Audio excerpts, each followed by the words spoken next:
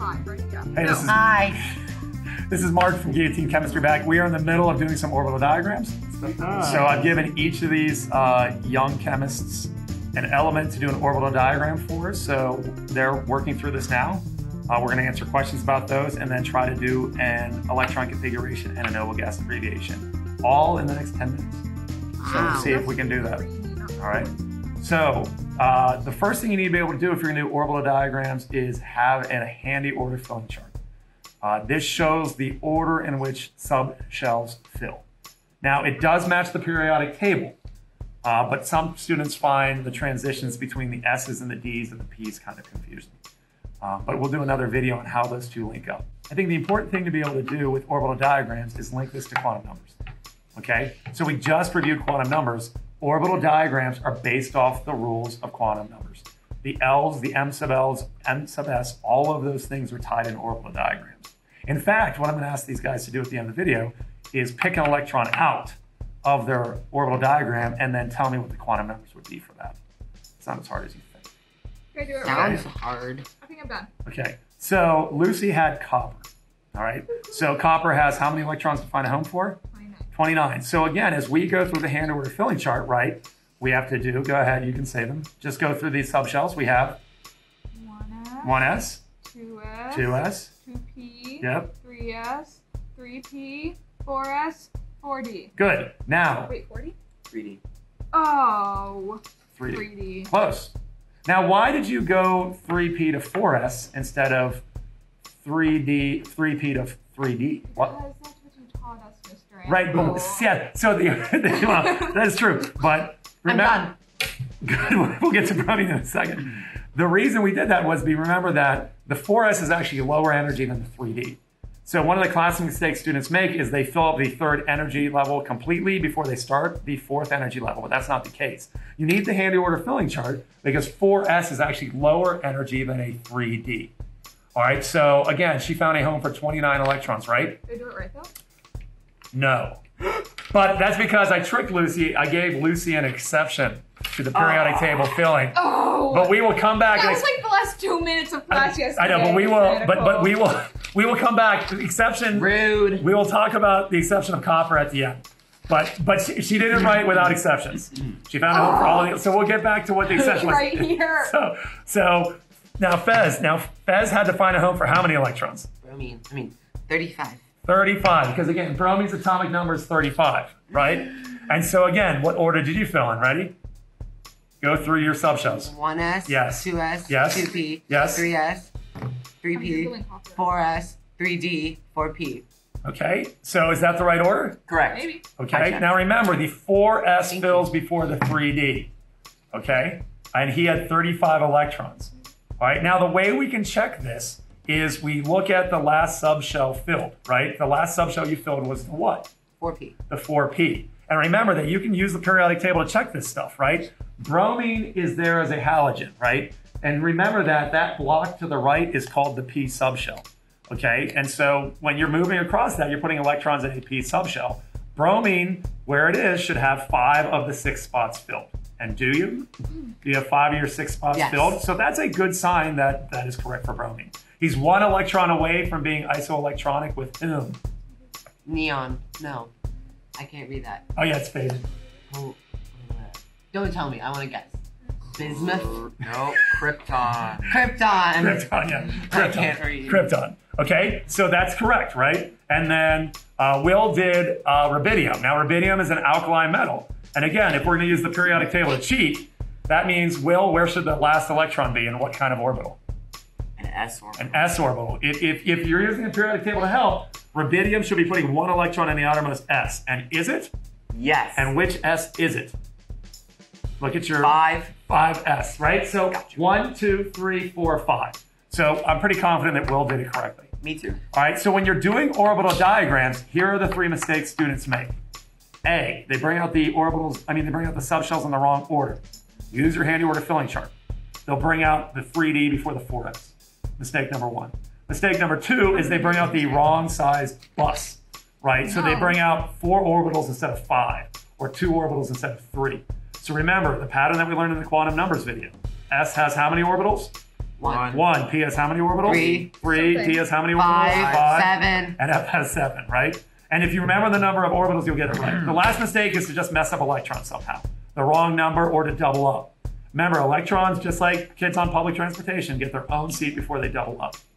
All right, and that's called Hund's rule. Okay? So now, on to the exception with Lucy. I gave Lucy the tough one. I'm doing it. I'm figuring it out, Mr. Anacle. I don't know. Oh, no, you didn't have to redraw the whole thing, right? Remember that there are 5 exceptions we taught. And she's mad now. The 5 exceptions all have to do with the transition metals. There are more exceptions in these. But if you have a almost half-filled D subshell or an almost filled D subshell, there are 5 elements that will steal an electron away. Okay, and it's the coinage metals. It's copper, silver, and gold. Will steal 1 electron from their outermost S to get 10 in the D. And then chromium and molybdenum will steal 1 electron to get a half-filled D. And so all she had to do was just add an electron to the 3D and steal it from the outermost S, which is your outermost S. What? 4. Your 4s. So you would steal an electron from your outermost S orbital, because that's the closest. So it would steal an electron from the S and fill up the D. Now, I'm not a huge fan of exceptions, but this is an exception to my dislike of exceptions. I think it's important that you know these because I think you should understand that there are exceptions to the filling order, right? And that atoms do this all the time. And this is where we get multiple charge cation stuff. So we're going to take a small break as they do their orbital diagram. Their electron configuration. Sure, we have 2 minutes. That's enough time. Oh, wait, no, actually we have more than that. You have enough time. They're going to do their electron configuration and their noble gas abbreviation, and we'll come back when they're done. I know how to do this because I already wrote it down. So go ahead. I'm really bad at these. Oh no, this is easy now. Once you have your orbital diagram, right, all you have to do is just turn this into your number code, right? So 1s. How do you just write this as a number? You say 1s. 1s2. That's it. 2s2. 2p2. No. 2p6. Yes. Okay. Yeah. So go ahead and do your codes. This honestly, we'll just leave the camera running because this isn't going to take very long. I finished. Okay. We So get it, Lucy. I You're finished. cool. So Lucy did her code for copper, right? So again, if you look at the orbital diagram for copper, which I'll put up somewhere around here, all you do is you just represent it numerically. So what is it again? Just run through it. Your electron. 1s, 2s, 2p, 3p. No, 3s. Well, you give me the superscripts too. 1s2, 2s2, 2p6, 3s2, 3p6, 4s1, 4s1. 3d10. Very good. Okay. And so her noble gas abbreviation will count back to the last noble gas she did. What noble gas is hidden in there? Argon. Argon, right? And so what she'll do is she'll take the first 18 electrons and just say argon and then go from there. So it's argon what? 4s1, 4s1, 3d10. 3d10, right? And so again, if you look at copper right there at 29, right? Argon is the last noble gas you pass. So you always go back to the last noble gas. Does that really make sense? What are the noble gases again? No, I just thought it was the. No, I never. What do you think it was? No, I thought it was like the one that, like, it didn't. I didn't think. I'm trying to speak. The closest one? I just thought it was the closest one. I didn't Yeah, realize it and was that's a the very noble common gas. mistake. You always have to go back to the last noble gas. What are the noble gases?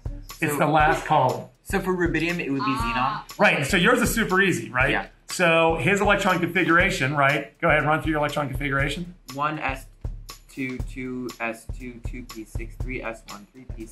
3s1, How dare you? 3s2. Yeah, it can't be 1. It's got to be filled. Keep going. 3p6, 4s2, 3d10, 4p6, 5s2. 5s2. Oh, that's why you 5s1. 5s1. That's where that extra electron came from. So, Yes. so he did know it was 5s1 before. Yeah. Right. And so his is really easy because what noble gas did you just pass? Xenon. Xenon. So it'd just be xenon and then 5s1. 5s1. Okay, Fez, finish this up. 1s2, 2s2, You got it. 2p6. Yeah. 3s2. Yes. 3p6. Yes. 4s2. Uh-huh. 3d10. 4p5. Now he's super close to a noble gas, but that doesn't count. He has to go back. Yeah, so And I did argon, Good. 4s2, 3d10, 4p5. Good. And listen, it's my opinion that don't rearrange this stuff once you've done the noble gas abbreviation. A lot of people like to rearrange it based on the increasing energy level. I think that's a waste of your time. Plus, I think this tells you more about the energy levels. Like, this is the actual order they fell in. Okay? And that's it. That's how you do an orbital diagram, an electron configuration, and a noble gas abbreviation. We gave Lucy an exception because I knew Lucy could handle it. Any questions? Okay. Wait, where's Davis? No, he said any questions. I get So, for, like, say you have, like, oxygen. Yes. Would the closest noble gas be helium? Yes. So oxygen would go back to helium. Right. And so what are the only two elements that don't have noble gas abbreviations? helium Helium and hydrogen. Helium and hydrogen. Now, Oh. as a bonus activity, here's what they're going to do. I want you to each to pick out the last electron in your drawing. Can I do it for actual bonus points? I wish. Well, this might be points for the test. What I want you to do then is we're going to tie this into the last lesson. And what they're going to do is they're going to find the quantum numbers for their last electron. The N, well, you're going to find the N, L, M sub L, and M sub S. Right? So let's choose Will. Will, what's your final electron? 5s1. Okay, so let's all do Wills together, right? So what is if the last electron is in a 5s1, okay, what is his N? His N. 1. Well, what energy level are you on? 5. 5, right? His energy level is 5, so his N is 5. Does that make sense? Okay. Yeah. And so if he's in an S, what's his L? His L is 4. What is the numeric code for an S subshell? Isn't that 0? 0, right? Oh. So his N is 5 because he's on the 5th energy level. He's in an S orbital, and S's are L equals 0. Okay? Oh, we got it. No, we're gonna keep going. No, We need to pass that. No. Now listen, and what is his M sub L? This is easy because there's only one M sub L for S. What's the M sub L for an S orbital? Always what? 1. No, what's M sub L can be anything from L to negative L. -1 to 1. Right, and so if 1. L is 0, what's the only M sub L? 0. 0. So that orbital is 0, right? His M sub L has to be 0. Okay. And I'll go through this more in the video. And if the first electron goes spin up or spin down? Up. So what's that? Upstate. So what is that for M sub S? Excited! No, it's not excited. It's just spin up. Water. What are the two designations for M sub S? Pep. No, what are the two designations for M sub S? What? Wait. What? Pep. We just did this like 10 minutes No, ago. it is. Wait, what What are the only two numeric values for M sub S? 0 and 1. Negative 1. Plus 1/2 and negative 1/2. So spin up would be Half. plus 1/2. If you found this useful, Give it a like and a Subscribe and Like follow and It's Fez with 2 Z's on Instagram and stream my song because the link is in my bio. Goodbye. thanks for watching and have a great day. You have a great day too.